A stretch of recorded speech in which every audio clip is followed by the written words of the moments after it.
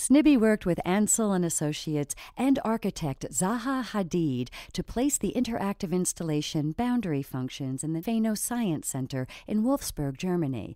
As people walk around a large floor, the interactive exhibit draws lines between them. These lines show each person's personal space, the space closer to them than to anyone else.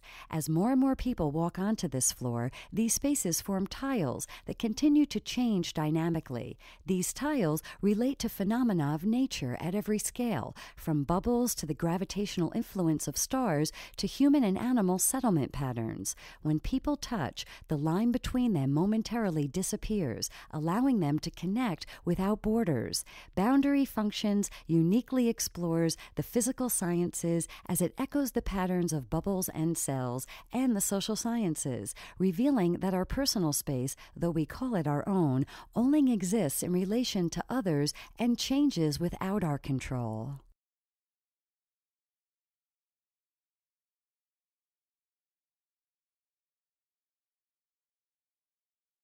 Deep Walls is a cinematic cabinet of memories. As people walk in front of this projection, their movements are recorded, then played back in silhouette. Shadows sequentially fill each of 16 boxes to create a complex rhythmic interplay of the recent events in the gallery. The work absorbs the ephemeral movements of people within a gallery into the architecture of the gallery itself.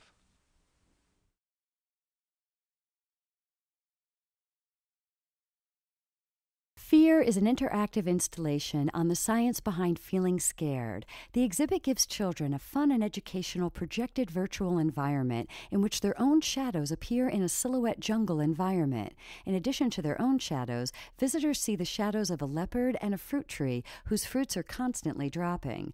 The goal is to collect the fruit without being eaten. If the children move towards the tree when the animal is not looking, their shadows appear in gray. Kids can collect the tree's fruit, which they can hold in their silhouette arms and hands. When the leopard turns to look at visitors, their shadows appear in outline, showing that the leopard can't see that person because they are standing still. When someone starts to move while the leopard is watching, his or her shadow turns pink, then red, to show that the leopard has seen them. They better stop right away, or else the leopard pounces and attacks them, eliciting squeals of mock fear and delight, and demonstrating the freeze or flee response in graphic form.